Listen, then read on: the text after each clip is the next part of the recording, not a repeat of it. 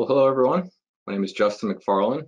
Thank you for joining us today in our webinar on optimizing steam process heating applications. I want to introduce my co-presenter, Alec Newell, who's an applications engineer at TLV Corporation.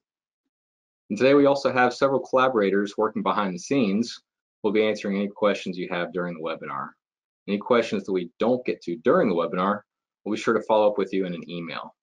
So before we move on to the next slide, and so that the rest of this presentation runs smoothly, I'm going to ask that everyone, myself included, turn off their cameras.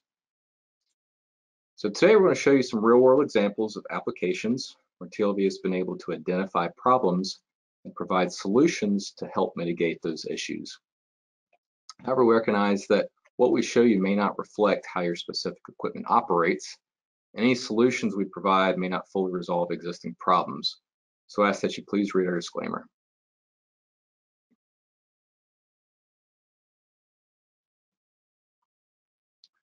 Now, over the last few webinars that TLV has presented, we've covered several topics related to steam system optimization.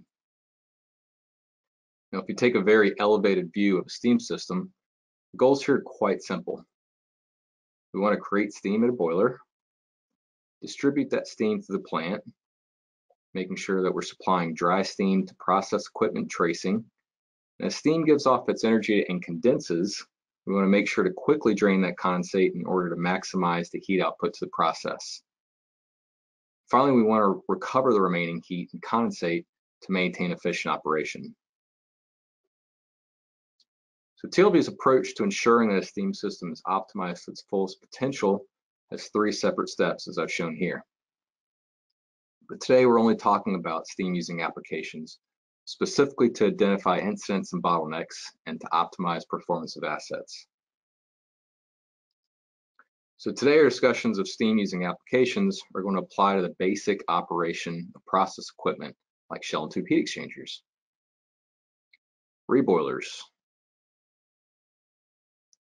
process air heaters, tank coils, and many other different types of process equipment. However, to simplify our discussions, we're going to focus primarily on shell and tube heat exchangers.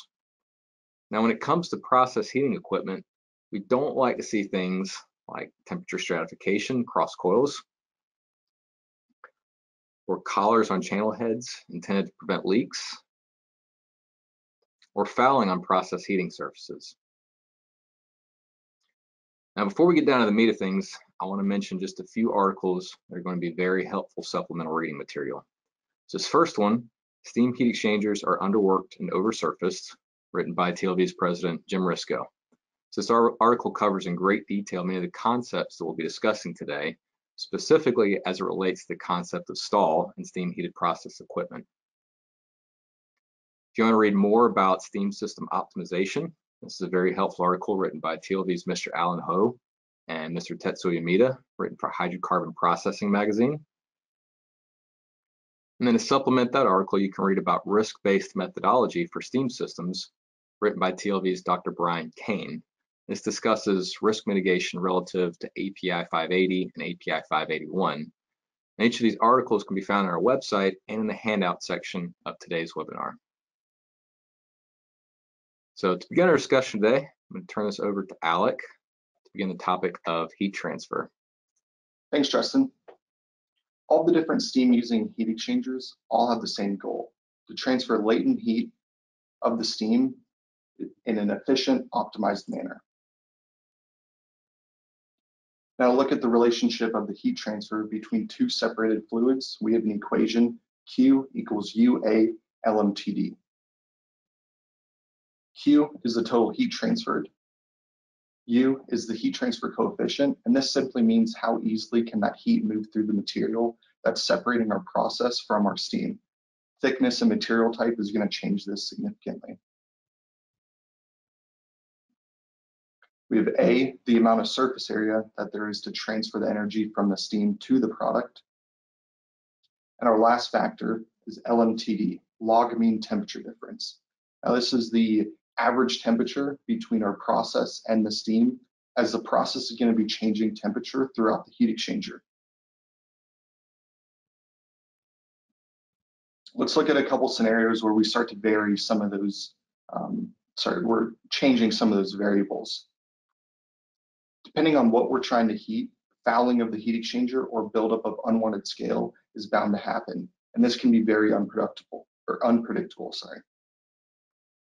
Because this occurs on the heat transfer surface between our steam and the product, it adds a layer of thermal resistance, which also reduces our U value.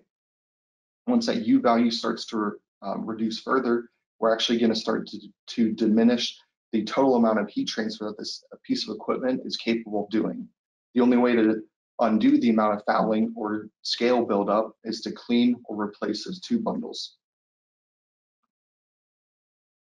And what if we have the wrong drainage device installed? Well, and your equipment starts to flood because of that. Well, steam holds all the latent energy driving this heat exchanger, so we can no longer account for that surface area, as this area is now filled with condensate.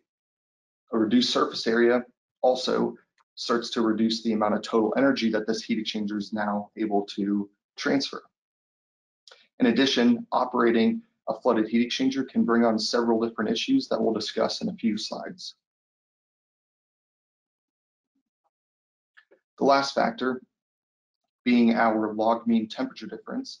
With a set outlet product temperature, the LMTD can be varied by modulating our steam pressure, which directly relates to our steam temperature. A modulating control valve allows us to rapidly change that steam pressure based on our heat exchanger needs. And with a properly selected drainage device, this also allows us to increase or decrease the total amount of energy that's being transferred based on our product. And this also does this in a way that doesn't give us the unpredictability of fouling or that unwanted equipment issues that comes from operating a flooded heat exchanger.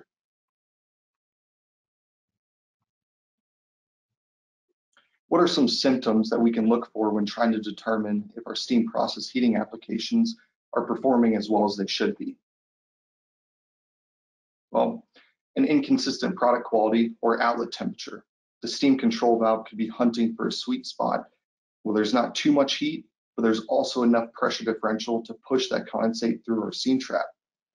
And this could be a result of a flooded heat exchanger.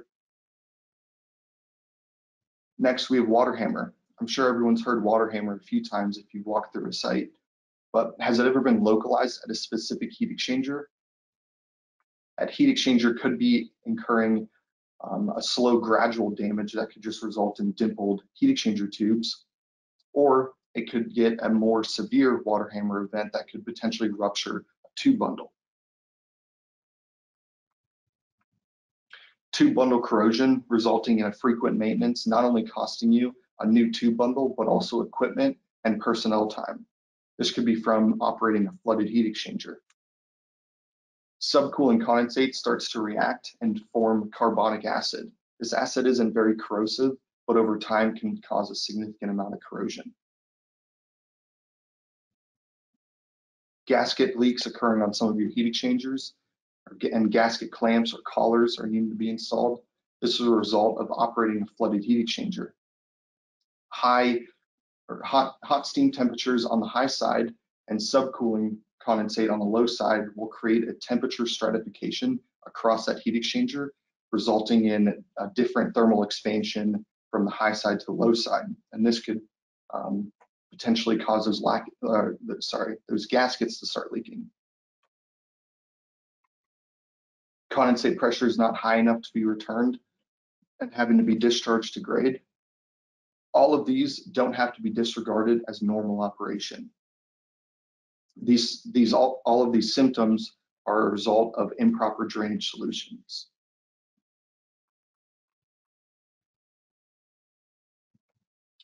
Now we'll cover 4 basic condensate drainage options. A steam inlet control valve with an outlet steam trap. The traditional approach to draining condensate from a heat exchanger with a steam trap can always be made to function well as long as the pressure differential across our steam trap is always positive. With a positive pressure differential and the steam trap that's sufficiently sized, this provides an exceptional performance with regards to production rates, performance, and a tight set point control. This is accomplished by maintaining a relatively consistent U and A value while throttling steam temperatures upstream. The pressure differential is not positive.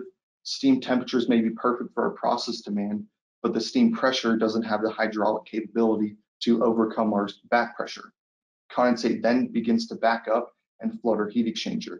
Those lower two bundles that were previously exposed to steam are now surrounded by condensate, and now all three heat exchanger factors are being varied. Product outlets become more inconsistent, control point starts to worsen, and in addition, maintenance requirements are increased. An inlet control valve with a level pot is similar to a steam trap, as that level pot's just going to act as an electronic steam trap. The level pot takes place of the trap receiver body, and the control valve replaces the orifice mechanism of a traditional steam trap. This arrangement can operate with very high flow rate at high pressures. Because it operates in a similar manner to the steam trap, operation concerns remain the same. Without a positive pressure differential across that level pot, condensate can begin to flood the heat exchanger, diminishing performance as well as reliability. The next drainage design is a condensate outlet control valve.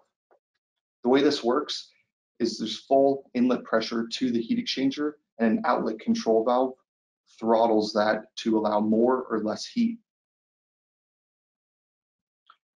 So if less heat is required, that control valve is going to throttle back, backing up condensate into the heat exchanger, varying the amount of exposed surface area. When production begins to ramp back up, the control valve opens, discharging that condensate. But there's no way for that control valve to detect if it's discharging more condensate or potentially live steam, as this control valve is monitoring outlet product temperature. This installation is designed to never stall, as there's always full inlet pressure to overcome the potentially high back pressure. However, because this design modulates heat exchanger surface area instead of steam pressures, this tends to be a more sluggish response time and can result in an inconsistent product temperature or different flow rates.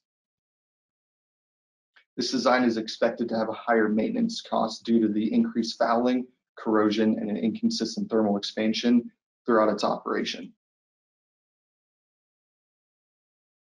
Similar to the previous design, a condensate outlet control valve with a level override.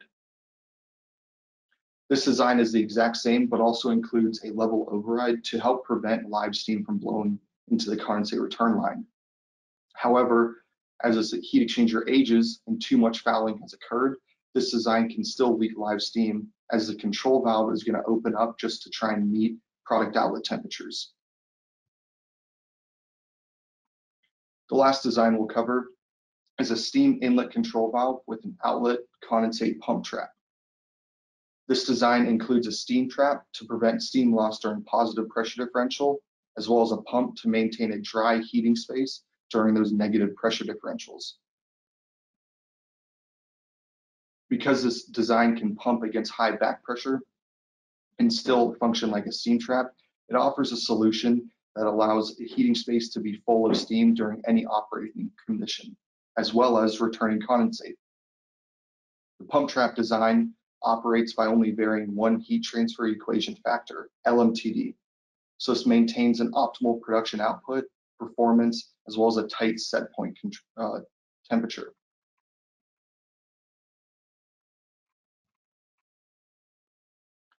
Now, I've been mentioning negative pressure differential as well as lack of pressure. This is also referred to as stall. I'm going to cover the basics and how we can assess an equipment operation. With a steam trap, we need to ensure we maintain an inlet pressure that is higher than our outlet pressure. This positive pressure differential is actually what allows that trap to function properly. When inlet pressures are low or may fluctuate below the outlet pressure, a steam trap can no longer discharge condensate, and this is called stall. During a negative pressure differential, a pump is required to fully drain the equipment. Now, what can cause a high back pressure? If the return system is being tapped into a condensate line that already has a high pressure, or any additional lifts or rises in the condensate piping, for every 2.2 feet, it adds about 1 psi back pressure to that steam trap. Maybe pipe diameters are small, causing a high frictional loss, or there's a bunch of valves or other fittings that may restrict flow. All of this needs to be considered when accounting for back pressure. On the upstream side of the steam trap, what causes a low equipment pressure? Well, low product outlet temperatures also require a lower steam temperature. Drop in product flow rates require less heat, so that control valve is going to throttle back even more, lowering pressures. In addition, oversurfacing. So the more surface area we have on our heat exchanger, the less steam pressure and temperature we're going to need to achieve the required heating.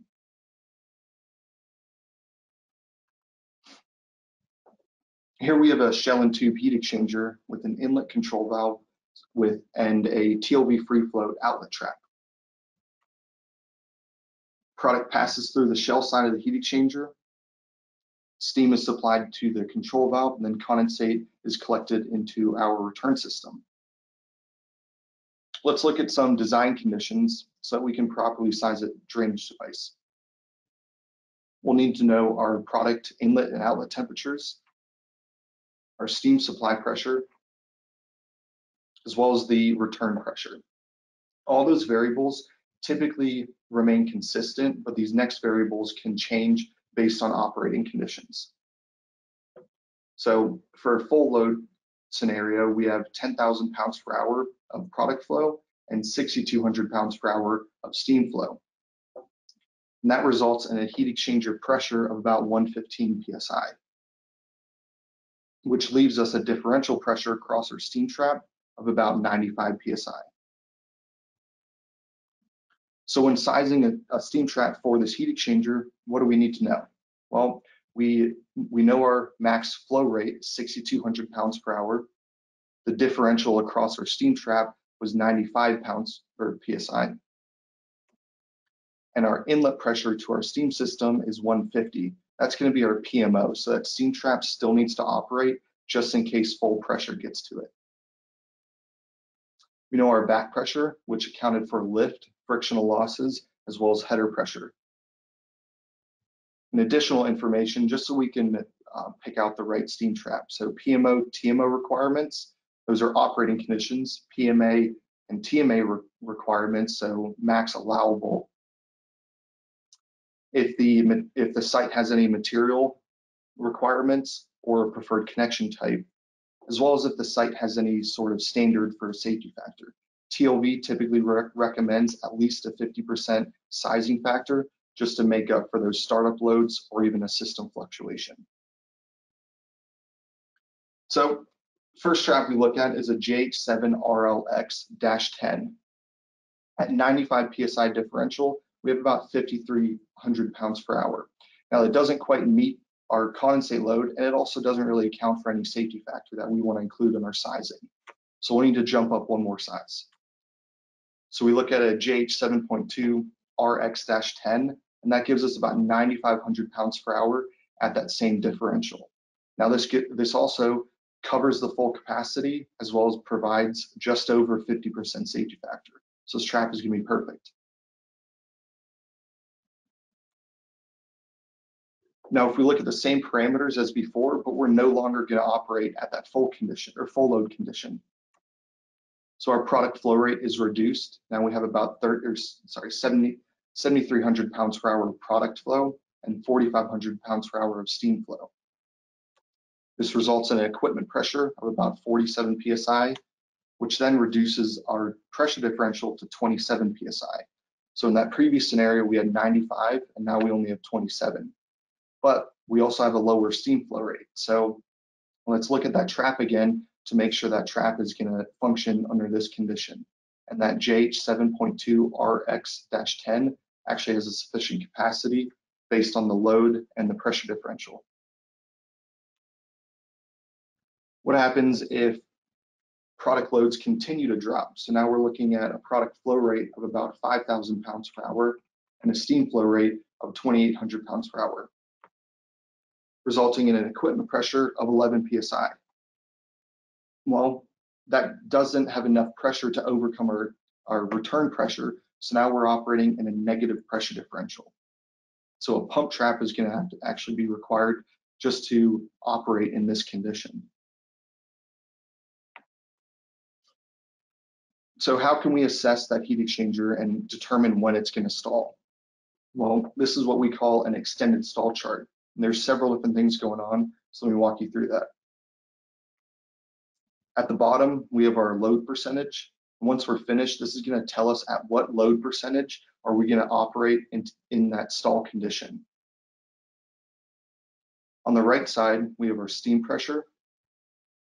To the left of that is the corresponding steam temperatures.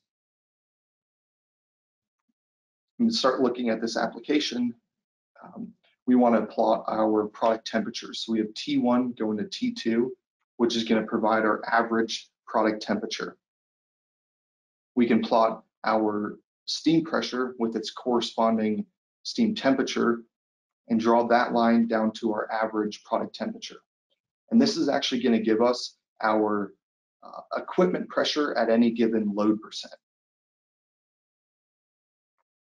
So if we plot this against our back pressure, this is going to actually give us our stall point.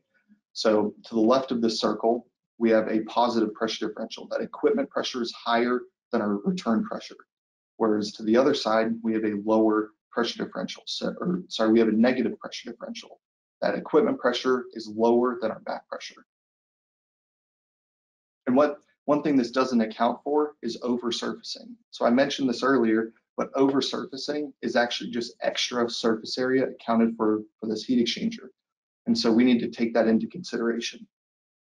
Because our surface area is higher, it's actually going to reduce our steam pressures in that same heat exchanger. So once we account for a 55% oversurfacing, it's actually going to reduce our stall point, reduce our equipment pressure, and then creating a higher stall point. And so for this heat exchanger, we're always going to be operating in a stall condition. Justin mentioned this article at the beginning, but if you're interested in learning more about the mechanisms of stall or the extended stall chart, please read this article. It can be found on the website or on the attachments of this webinar. And with that, I'll hand it back to Justin. Thank you, Alec. Now, we just finished covering the topics, or the concepts of stall, as well as how and why that might occur. So you're probably wondering, well, what do I need to do to overcome stall? And this is exactly the topic I'll be covering. And there are two basic methods for successful drainage of condensate when there is stall in your steam heated process equipment. The first of these methods utilizes a steam trap that is configured in such a way to allow gravity to work in our favor. The image I'm showing here is a shell and tube heat exchanger with steam supply to the tube side. And this design is intended for condensate to pass through a steam trap and be discharged to an overhead or pressurized return. However, if we're seeing a stall condition within the equipment, then we're going to need to make some changes. So the first of these changes is to remove the back pressure as seen at the outlet of the steam trap and discharge that condensate safely to sewer. Now, of course, there's a cost to this, as doing so reduces the total amount of condensate and heat that is returned to the boiler. But it's the first step in this particular configuration to optimize the process heating performance. Next step, if possible, is to drop that steam trap all the way down as far as you can. And what this does is it allows for some extra piping volume so that if needed, condensate is able to back up without flooding into the steam space for a process heater. That extra condensate upstream of the trap provides additional head pressure, thereby increasing the total available positive differential pressure seen at the trap. And this then helps to increase the trap capacity when lower steam pressures are present. And sometimes pressures can get so low that they're even at slight vacuum conditions. So for this very reason, we're always going to recommend to install a vacuum breaker on the steam space like I've shown here. Now, if and when steam pressures do drop into slight vacuum, the vacuum breaker will allow air to enter into the steam space, helping to increase the pressure upstream of the trap, allowing it to continue draining condensate.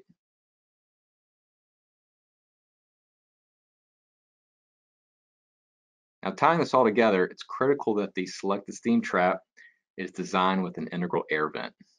We want that basically to allow air to quickly pass through the system so that it doesn't impede the ability of steam to adequately provide heat to the process fluid. In some of our previous webinars, we discussed different air venting technologies, some that are great for discharging air during operation while everything's hot, and others that are better suited for discharging air only during startup. So with that in mind, it's very important the correct trap technology is selected so that air doesn't get stuck at the trap. Otherwise, this could cause condensate to indefinitely back up in the process heater, cause problems like corrosion, temperature stratification, and water hammer. So of course, there are some circumstances where this type of configuration is just not permissible, where a specific facility might be trying to maximize heat and condensate recovery, or where that facility may be mandated by local or state law to return that condensate, or for some other reason. And in any case, really, if you must return that condensate, well then increasing the fill height upstream of the trap won't work, and adding a vacuum breaker won't work either, as these tools are really only effective when condensate is allowed to discharge immediately to an atmospheric condition. Good news is there's a solution, which brings us to our next topic. So the topic's power traps. Some of you might be more familiar with the term secondary pressure drainer. Now here's our familiar shell and tube process heater with a steam trap. I'm going to remove that steam trap, replace it with a power trap system. It's a little difficult to see right now, so let's rotate that image to get a better view. And let's zoom in a little bit too. I'm going to take away some of that background distraction so we can focus just on the power trap system. Now, if we're just starting up our system, then condensate is going to begin gravity draining into our reservoir, traveling down through some piping and begin filling up our power trap. As condensate continues moving into the power trap system, it's displacing non-condensable vapors, pushing it up through the balance line, up into the heating equipment, and down into our reservoir and out an air vent. Now, if there's positive differential pressure on the power trap, it's going to act just like a regular steam trap. It's going to allow condensate to pass on through to our pressurized return. However, if there's a negative differential pressure on the power trap, condensate will continue filling inside the power trap until an internal mechanism is engaged, which allows a high pressure motive source to enter the power trap and begin pushing the condensate to the pressurized return. So during this time, it's really important to understand that condensate is continuing to flow into the system. However, since the power trap is at a pressure higher than the rest of the system, the flow of condensate stops at the inlet check valve, and it has to back up in the reservoir. Now, after all the condensate inside the power trap has been pumped out, back to the return, it re-engages that internal mechanism, which allows the high pressure motive steam to exhaust and balance back to the reservoir and the heating equipment steam space. Once all the pressures have equalized, condensate can begin flowing back into the power trap, and that cycle starts all over again. So we've talked about the system and how that works as a whole, but let's zoom in a little bit further to the power trap itself to get a better look there. So this animation is showing all the major components of the power trap. It's going to show how it functions in trapping mode and in pumping mode. Now, if we're in a scenario where there's positive differential pressure, condensate can flow into the power trap and discharges through a large double-seated valve into the pressurized return. The float and trap valve operate the exact same way a lever float trap would operate during changes in condensate loads. Once the inlet pressure drops below the back pressure, condensate can no longer freely drain through to the return and instead backs up into the power trap body. And once that high limit is reached, the internal mechanism simultaneously opens the motive valve and closes the exhaust valve. This allows the PowerTrap to fill with a high pressure mode of steam to push out that condensate back to return. As the float drops and reaches the lower limit, it's going to re-engage that internal mechanism, closing the motor valve and opening the exhaust valve, allowing the high pressure mode of steam to exhaust back to the rest of the system.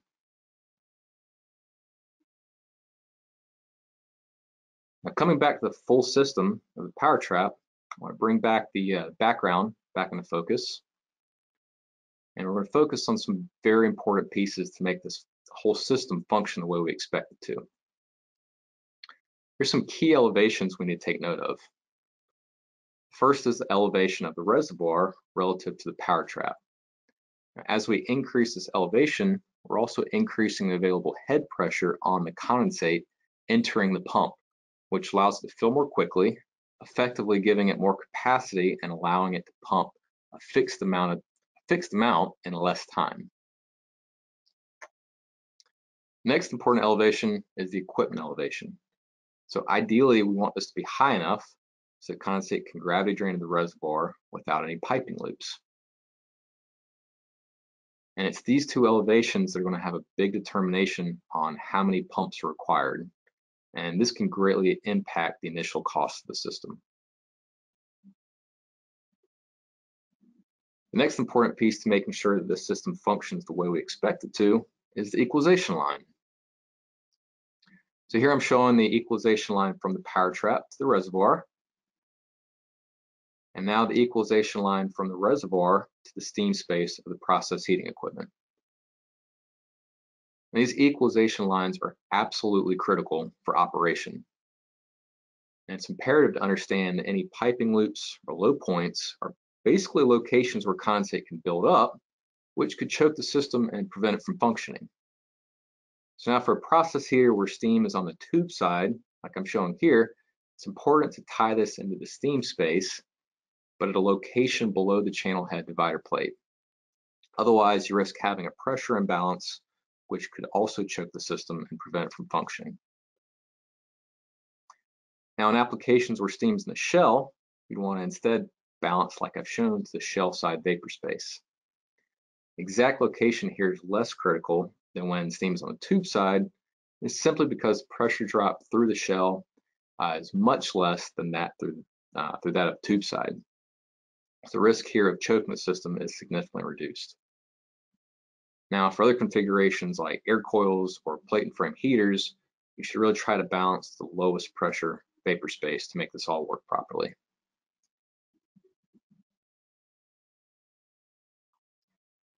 So sizing and selection is our next topic. And although this probably sounds absolutely frightening to you, I'm going to promise that it's actually the easiest part because we're pretty much going to do everything for you. So if you ever identify a process heater which is experiencing things like water hammer, needs frequent maintenance or repairs, you're having problems with off-spec products, or any of the other stall symptoms that Alec mentioned earlier, all we'll ask is that you fill out this form. We call this a coil drainage application, or CDA. And once we've collected all the required data, we'll create a stall chart for your specific application. That's going to help us to identify the likelihood of stall and approximate the percentage of load demand for which stall is going to occur. We'll make specific recommendations, all included on a nice single report page like I've shown here.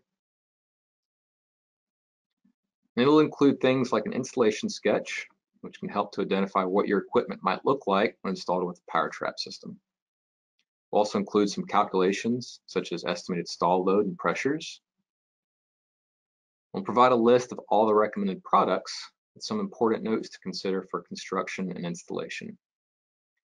Now, if you're wanting TLV to design and build the system for you, we can absolutely do that. We can easily fabricate one of our many standard designs, including a single PowerTrap configuration, a twin PowerTrap configuration, a triple, or however many your system requires. And if you have specific design requirements or space constraints, we can help there too by designing custom solutions like I've shown here. Now, this particular one includes a completely redundant system, all for a single application, and it all fits into a 3 foot by 4 foot by 5 foot boundary. The last on our topics of today is economic justification. So you sat through our webinar learning about various steam process heating configurations, and drainage methods for those heating applications. Now you're asking, well, what kind of economic improvements you'll see. So before I get into specific examples, I want to discuss how we at TLV measure the economics in a concept we call steam system risk mitigation. And this is all derived from risk-based inspection of API 580 and API 581. And it's the world's first risk assessment methodology for steam system assets. The first portion of this deals with the probability of failure of the steam asset, which is calculated by looking at the specific failure mechanism and generic failure frequency of the equipment, as well as we're also looking at other factors like operating conditions and how frequently it's inspected. The next portion is the consequence or cost of failure, and it's the summation of all associated costs such as production losses, replacement costs, and costs related to personnel injury if an event occurs.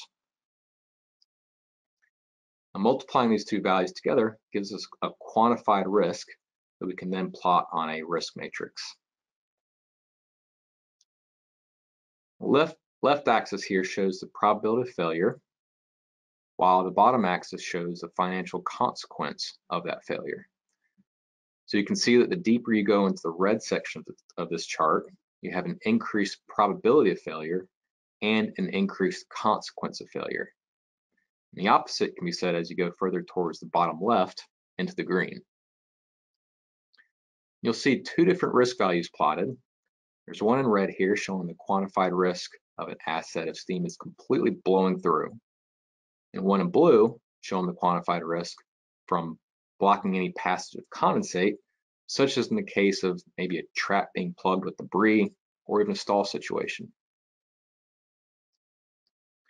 Once we have an evaluation of the current system, we can make recommendations and then reevaluate to see how the quantitative risk changes with those recommendations.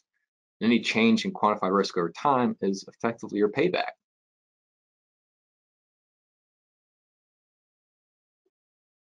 So let's take a look at some real examples. This first example is of a reboiler supplied by steam on the tube side. It drains to a level pot like I've shown here. Now, while we were on site, we identified the condensate line violently shaking back and forth. And operators complained for a long time of needing to make frequent repairs. We identified that the level pot balance line was tied to the steam inlet and got temperature readings of 330 Fahrenheit at the level pot and 443 degrees Fahrenheit at the top of the balance line. So based on these readings, it seemed clear that condensate was, one, subcooling and possibly backing up into the reboiler, but also being short-circuited with the balance line by much hotter steam supply. Now, all of this helped cause the water hammer and the shaking that we observed on site. So after evaluating the system, this is what our risk matrix looked like. So we recommended that the customer replace the level pot controls with the PowerTrap system, which would help to improve reboiler control, eliminate the recurring damage to the equipment, and reduce the risks to safety around the equipment. And based on these changes, you can see how the quantified risk improved. In fact, we calculated a risk-based merit of $239,000 over a 5-year period.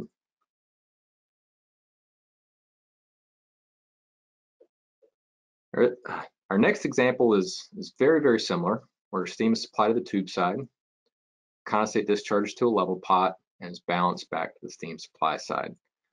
The big difference that we noticed when we walked around to look at the level pot and control valve, so we found that the level pot was completely empty and the control valve was wide open.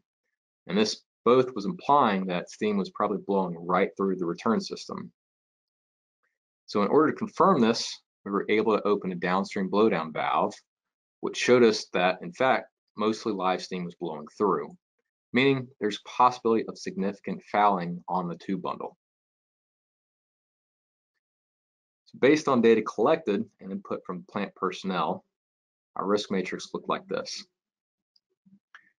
And you probably noticed that the red, or the leak risk point, which reflects our current situation, is in the green area and probably doesn't pose a significant risk as is. However, if an event occurred which would cause a cold type failure, then that quantified risk would increase significantly. But by replacing or cleaning the tube bundle and installing a PowerTrap system, we identified a significant improvement to reliability as well as heating duty. So both of those helped to dramatically reduce the quantified risk and provided a risk merit of over $1 million across a 5-year period. Now I want to mention again this article about steam system optimization and this article about risk-based methodology, both of which will help you get a much clearer sense of the benefits to making improvements and optimizing your steam system. I want to thank you for joining us today. If you have any questions about our steam system applications, you can always talk to our consulting engineering services group. In North America, they can be reached by phone at 1-800-TLV-TRAP or by email at ces@tlvengineering.com.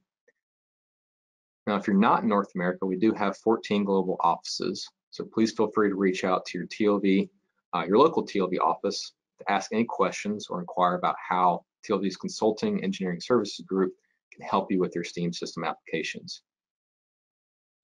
Also encourage you to visit our tlv.com website, where you can find links to an online calculator, technical articles, and other technical training resources, as well as this webinar recording and other recordings of webinars that we've previously conducted. So I want to thank you again for joining us today. I hope that you enjoyed this webinar on optimizing steam process heating applications, and I hope that you'll join us in 3 weeks for our next webinar, where we'll be discussing how to increase energy savings through condensate and flash steam recovery. Thank you, and I hope you have a wonderful weekend.